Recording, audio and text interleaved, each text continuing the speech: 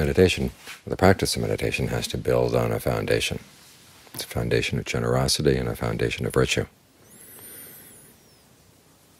So when you're sitting here with your eyes closed, you want to make sure that your foundation is good.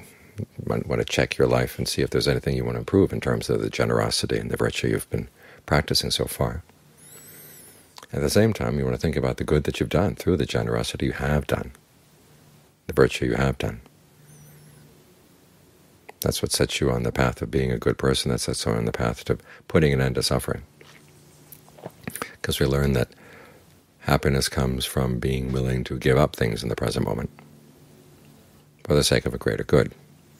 A lot of people talk about how we meditate just to be in the present, but that's not the case. We meditate in the present because we know it's good for the present and it's good for the future.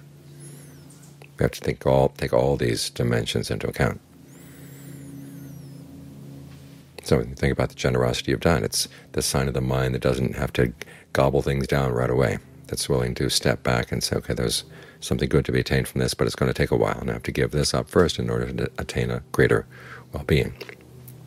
At the same time, though, it develops a quality of mind there in the present moment. That's a good quality of mind, spacious, open, considerate of others. And that's a good mind to live in. So not all the rewards of generosity come in the future. Some of them come right now. It's the same with virtue. You realize that you're not harming anybody. There's a sense of well-being that comes from that.